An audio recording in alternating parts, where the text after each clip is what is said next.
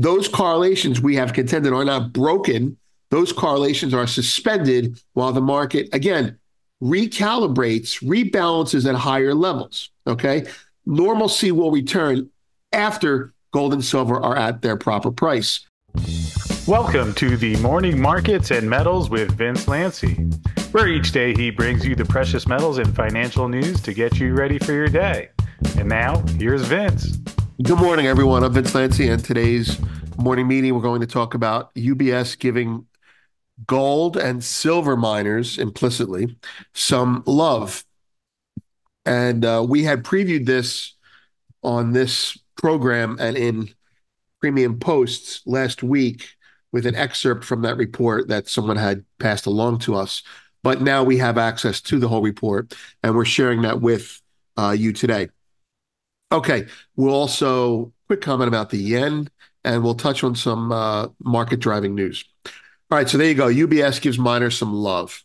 All right, let's go through the markets now. While we're doing that, that's the GoldFix homepage. The dollar is down 42, impressively weak. My guess is that's yen related. The U.S. 10-year is 462, down 4 basis points. S&P 500 is up 11 handles. The VIX is 1525. Up 23 basis points. Gold is 23.42, up $4.40 after being down around $9 last night. The buying, if you're interested, started coming in at around 3 a.m., which is London time. So Europe and the U.S. are buying now. Over the last 5 years, it hasn't been like that. Silver, 27.40, up 20 cents. Copper, again, strong, up 3 cents at 4.57. Oil is up 13 cents, 84.40. I truly believe that the Saudis in the U.S. are closer than people think, and they are pumping oil to keep a littleness during the whole Middle Eastern war thing. Old habits die hard, and everybody wants normalcy when it comes to cash flow. Nat gas, 174, up 3 cents. Bitcoin, 62,283, down 789. A lot of bearish-looking news came out this weekend on Bitcoin. The government is going to be regulating it more and more heinously, meaning now that they've got the ETF started and they've got the normies in it, they're going to slowly cut off and isolate and build walls around the people that don't comply. And that would be in the form of lowering ability to use it as collateral, throttling connectivity somehow, and just generally making it a pain in the ass to use. And that's what they do. And then they'll come after you for taxes by, let me think about it. They're going to come after you with taxes by changing the settlement prices and how they affect. You're going to end up paying taxes on an annual basis on a spot product that you haven't sold yet, which is kind of screwed up. That's my guess. Ethereum, 3162. By you, I mean me too. Down 99. Palladium, platinum, both up. 959 in palladium and 932 in platinum. It's taken like 5 years for this to happen, but it's happening again, meaning platinum should be more than palladium. And I've been looking at that for years and put a couple trades on that, lost money. Grains, soybeans up 5 cents. Corn unchanged. Wheat down 16. That's interesting. I bet you there's war and seasonality involved there. There's intermarket plays here. If you're not planting soybeans, you're planting wheat. There's a lot going on there. You have to understand the market itself. Anyway, okay, let's get to it. Oh, back to this. This page here, I repinned this. This is a broadcast from last week touching on the overview of what we're going to get into a little bit more of now. This is tectonic gold gyrations. Greed and Fear had a report, and we discussed that with people in a post. And we put this out. There it is. Why gold, why now? That's a free post for everyone, and it gives, I think, a nice overview of what's going on in the world with regards to gold. All right, so premium. We have some charts. It's not all boring words. We have some charts here for you as well. This report is the best report on reasons to own gold we've ever seen. It touches on every reason described in Goldfix for the last 2 years and serves as a vindication of what readers have known for some time. One caveat, we are not telling you to buy miners. They are. It's a bold statement and not without risk, but there it is. Miners are near their lows with gold bullion near its highs, which is why we're thinking about personally, we're long miners, right? Shorting metal against long miners, but that's neither here nor there. All right, so we're going to go through the contents very quickly and very broadly to let you know what's in this report. Executive summary, reasons to own gold. It goes through all the reasons in very overview fashion. Structural reasons, stuff that we talk about here on Goldfix a lot. Macro reasons, stuff that we also talk about here a lot. Flow mechanical reasons, and very tactical stuff. Fundamental reasons, meaning the miners themselves. Okay, then they get into the actual reasons themselves, and we're going to go through them with a quick comment so you know what they're really getting at here. All right, the reasons: central bank buying, not just BRICS, every central bank, and they're not all showing their hand. Unsustainable U.S. deficit. We all know what that means. What does it imply? Something will break. You can't keep spending the money that we are. China QE soon. China has economic problems. Okay. They're dealing with them. There's no crisis right now, but they're going to have to stimulate more. And that means they have to print, especially with the yen getting slammed like it is. Bitcoin is not gold 2.0. Well, there's a chart. We'll show you that chart. For a time period, people were saying Bitcoin is gold 2.0. Look at how it's going up during inflation. Well, it wasn't going up because of inflation. It was going up because of stimulus checks and retail being given money. The behavior in global panic, which is what you're seeing a little bit of now, tells you this, and they show a chart to that effect. Inflation targets will be raised, something we've also said here many times. Footnote, we say a lot of things here, say them a couple of times, and then as they start to happen, we stop talking about them. We're not talking our book. We're not selling advertising space. It happens, we move on, right? But everyone's catching up now, and that's really kind of cool. So inflation targets will be raised. Whatever they're saying now, they will say something else later. And before they change what they're saying now to what they're saying later, they will start to permit things they didn't otherwise permit.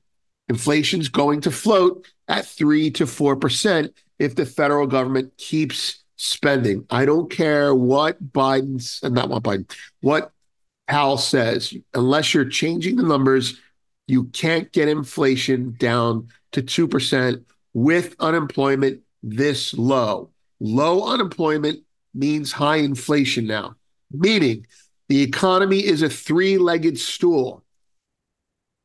The GDP, how it's doing, unemployment, and inflation. And if you continually lower two legs, the other leg's got to drop.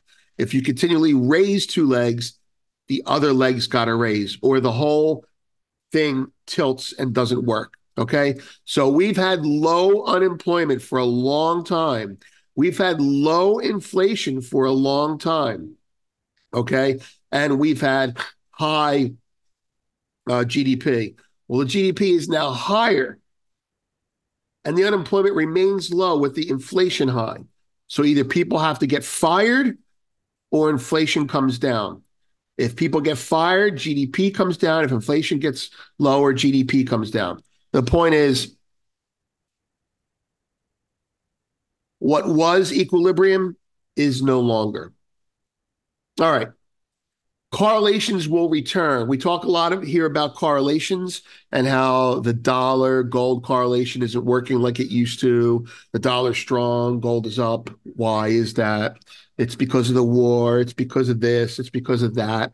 No, it's because they want the gold, right? And they want the silver too. They're just not as vocal about it yet. So those correlations we have contended are not broken.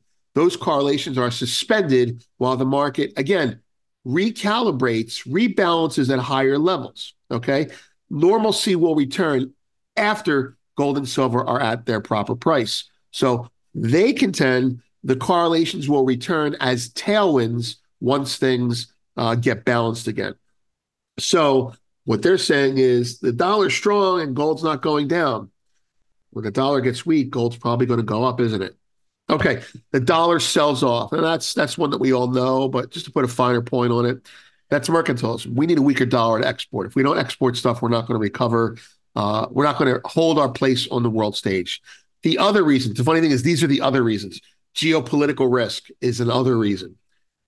Not diminishing, I'm just saying that's how big these other reasons are to them. Cold War 2.0, geopolitical risk, meaning it's not necessarily manifest. It may go away. Doubtful, but it could go away. Bullion, this is very tactical. Bullion 40% below all-time highs gives it room to move up. They're looking at the all-time. That's a tactical thing. I wouldn't have that as a reason to get long. But I would say it's a reason to not worry that gold is overbought. Okay, gold may be overbought, but it's not really at all-time highs. Mining fundamentals. This is what they get into a lot more of. Stocks are ready to run. Now, if they're saying stocks are ready to run, then guess what? That's because their clients are saying it. And if their clients are saying it, that's why they're pitching it. It's a very big self-reinforcing cycle we're entering now. All right. In bullion itself, speculators are not as high as they look, includes a trade idea. Again, it's another tactical reason. That's true. I don't know if that's a reason to buy miners. Okay. A couple charts for you. There's like 30 charts in here. But here's a couple that I thought were worth showing. Official sector gold buying.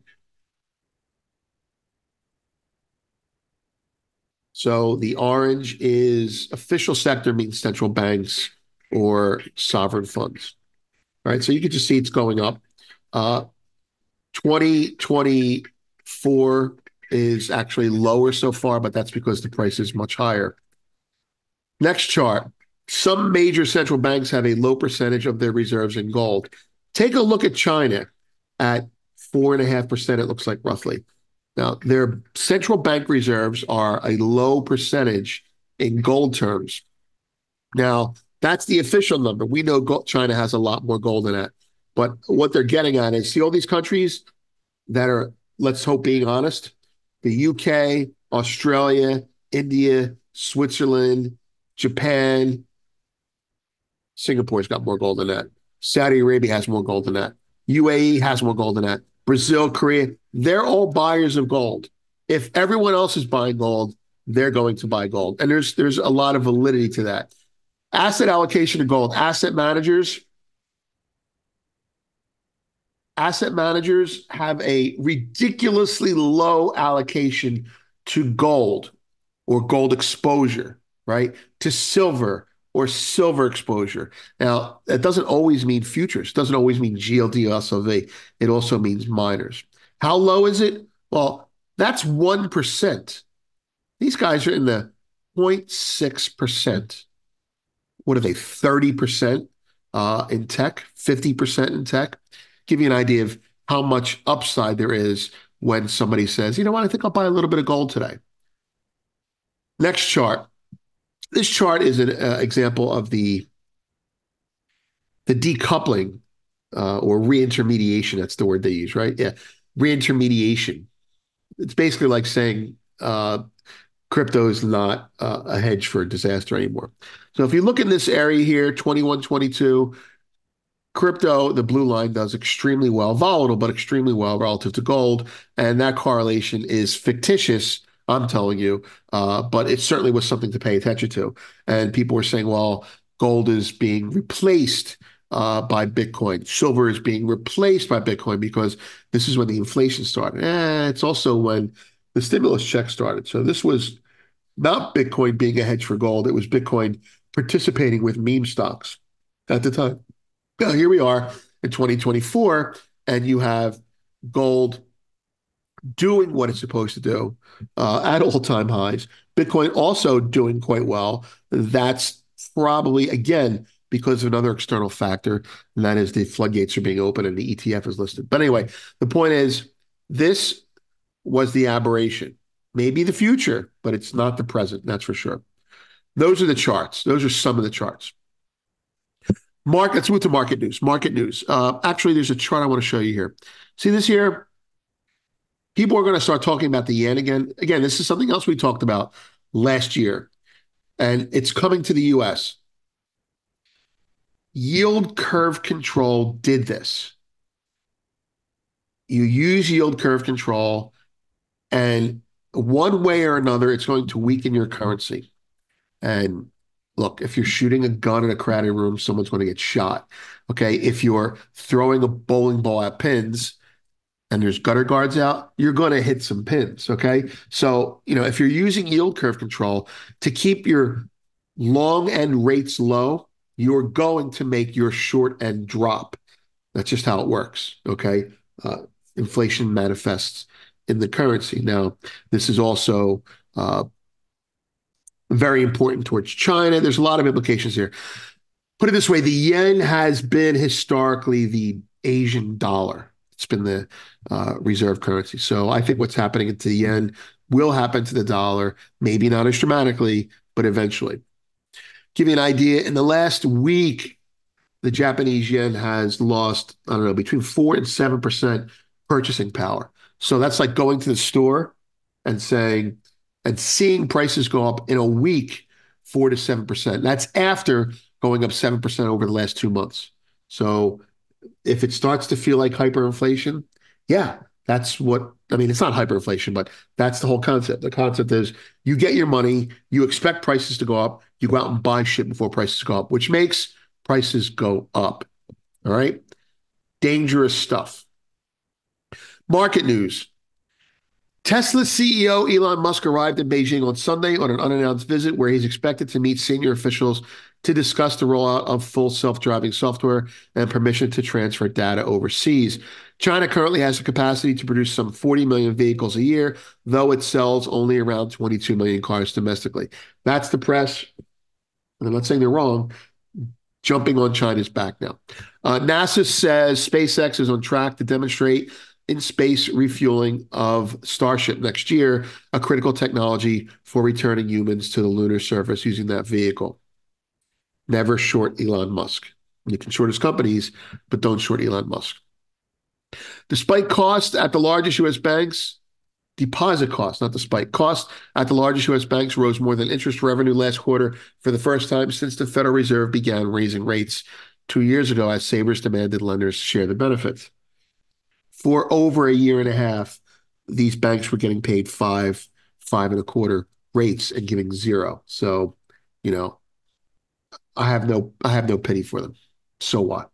Microsoft, Meta, and Google's parent company are going to keep spending money on AI. Okay, they need to spend. Germany's economic prospects are looking up after 2 grueling years of near zero growth. Consumer-led revival. Footnote: This is mercantilism. Watch. Germany was the engine of Europe making stuff, BMWs, Mercedes. We bought them from them, right? They were the high-end China, right? We bought our junk from China. We bought our high-end stuff from Germany and Japan. But now Germany can no longer compete economically as an export nation. And so they've been losing their industry. Eventually, they will come out as a consumer. They'll be lending money to Europe and buying stuff because Germany is apparently the wealthiest country in Europe from all the manufacturing that they've spent. So Germany is going to become like, look, when the euro breaks up, the Deutsche Mark will be the currency to own in Europe. Probably. All right. Geopolitics.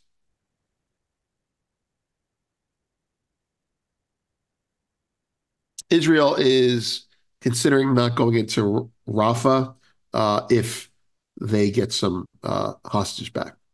The